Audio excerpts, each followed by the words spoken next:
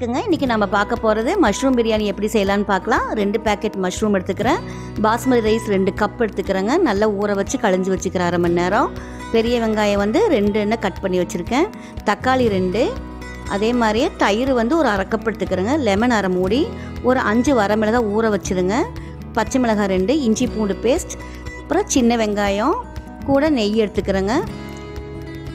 கல்பாசி கொஞ்சம், கசகசா கொஞ்சம், கிராம்பு 4, பிரியாணி இலை, பட்டை, சோம்பு, ஏலக்காய், கூட மல்லி, புதினா. இப்போ சின்ன வெங்காயம், மிளகாய், கசகசா 3ஐயும் கொஞ்சம் தண்ணி விட்டு நைஸாக பேஸ்ட் பண்ணி வச்சிடலாம். அதுக்கப்புறம் தயிரும் இந்த புதினா மல்லியும் பேஸ்ட் பண்ணி வச்சிடலாம் தனியாக. இது வந்துங்க சின்ன வெங்காயம் பேஸ்ட்டு, இது வந்து தயிரும் மல்லி பேஸ்ட்டு, இது அரைச்சது. மற்றதெல்லாம் பவுடர் பண்ணிடலாம் மிக்சியில் கொரன்னு. கொஞ்சமாக பிரியாணி இலையும் 2 கிராம்பு, சோம்பு வச்சுருங்க. இப்போ ஒரு 3 டேபிள் ஸ்பூன் ஆயில் விட்டுட்டு கூட 2 ஸ்பூன் நெய் விட்டுடலாம்.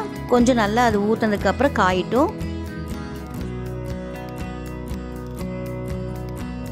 இப்போ நல்லா எண்ணெய் காஞ்சிடுச்சுங்க.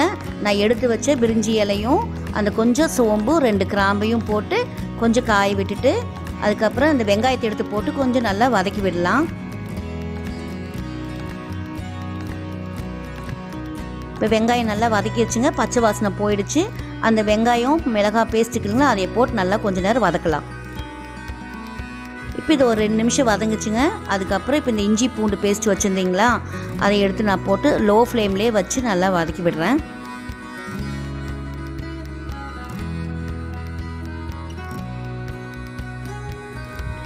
இப்போ இஞ்சி பூண்டு பேஸ்ட்டோடைய பச்சை வாசனையும் போயிடுச்சுங்க. எண்ணெய் விட்டு வருது. தக்காளி கூட போட்டு வதக்கி விடுறேன். தக்காளி கூட கொஞ்சம் உப்பு போட்டோம்னா கொஞ்சம் சீக்கிரமாக வதங்கிடுங்க. இப்போ நான் மஷ்ரூம் கூட போடுறேங்க. அது நல்லா தண்ணி விடு வதக்கும் போது அந்த தண்ணியெல்லாம் சுண்டுற வரைக்கும் நல்லா வதக்கி விடலாம். இப்போ பாருங்கள் நல்லா தண்ணியெல்லாம் சுண்டிடுச்சு. இப்போ நான் அந்த அரைச்சி வச்ச அந்த பவுடர் இருக்குது இல்லைங்களா அதை எடுத்து நான் கூட போட்டு மிக்ஸ் பண்ணி விடுறேன். இப்போ நான் வந்து ரைஸ் எடுத்து போட போகிறேங்க. இது வந்து பாஸ்மதி ரைஸுங்கிறங்காட்டி இந்த தண்ணியெல்லாம் ஏற்கனவே நான் எடுத்து வச்சுக்கிறேன். அதாவது மிக்சியில் வந்து இந்த தண்ணி தயிரெல்லாம் அரைச்சி இல்லைங்களா அது 1 கப் வருது. இந்த மசாலாலாம் அரைச்சேன் பார்த்தீங்களா அது வந்து 1 கப் வருது. இப்போ 2 கப் ஆயிடுச்சு.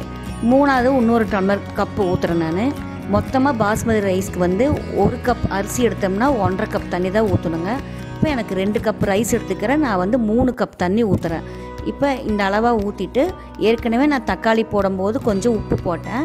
இப்போ நான் வந்து கூட இதுக்கு தேவையான அளவு உப்பு போட போகிறேன். போட்டுட்டு நல்லா மிக்ஸ் பண்ணிவிட்டு அரிசி போட்டு நல்லா கலக்கி விட்டுட்டு 1 நிமிஷம் வச்சுட்டு அதுக்கப்புறம் வேணால் நம்ம மூடி வைக்கணும்.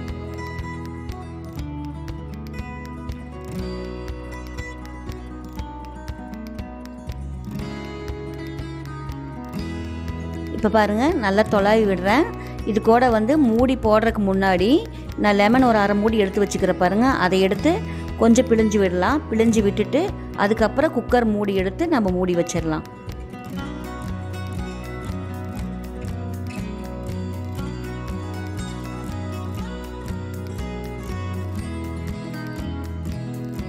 இப்போ நான் குக்கர் மூடி போட்டு அந்த அடுப்பில் வச்சுட்டுங்க.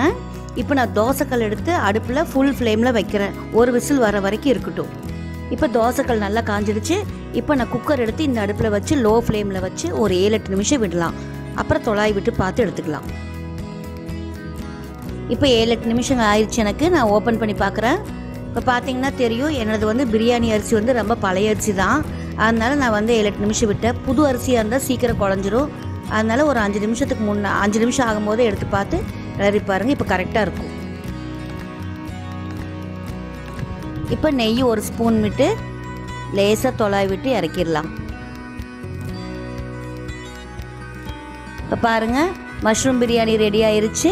இது கூட வந்து தயிர் பச்சடி, அதாவது வெங்காயம் போட்டு வச்சுக்கிற கேரட்டெல்லாம் துருவி நீங்களும் ட்ரை பண்ணி பார்த்துட்டு மறக்காமல் கிறிஷ் சேனலை சப்ஸ்கிரைப் பண்ணுங்கள்.